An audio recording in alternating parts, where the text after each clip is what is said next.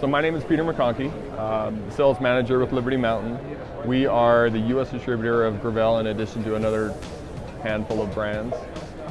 Right now they asked me to talk about Grivel. Grivel came out with 3 new ice axes in the machine line. They came out with a 3.0, they came out with a tech machine, and they came out with a light machine. Now a light machine is going to be more your alpine tool.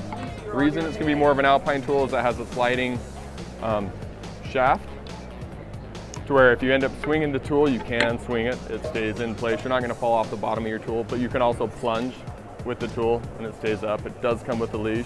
So this is more your alpine tool, your more intermediate, advanced type tool. So the tech machine is for vertical ice. The reason it's for vertical ice is it's very downturned at the pick angle, but it also has a lot of head clearance.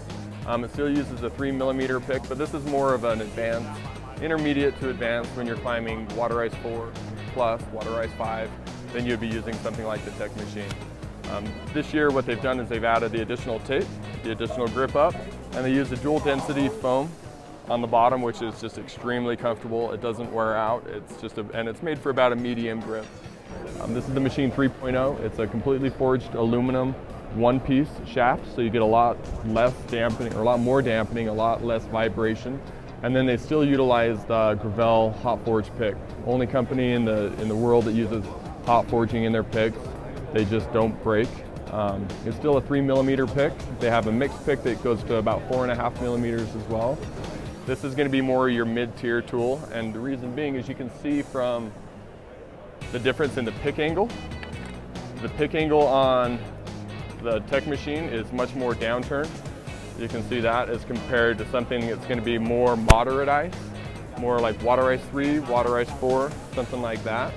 As compared to something that's going to be water ice 4 plus, more of your advanced tool, more of your intermediate tool. If you're doing water ice 2, water ice 3, you're going to want something that doesn't quite have the pick angle. Because what happens is when you're swinging an ice tool, you're swinging the tool. If you have too much of a pick angle or the angle of the ice is lower, you're going to bounce out. You're going to have to pull down when you swing your tool. That's why it's made for vertical bulgy ice. And then when you have something like this that's less vertical, you're not going to have the same issues when you're swinging into lower angle ice because it's not as downturned.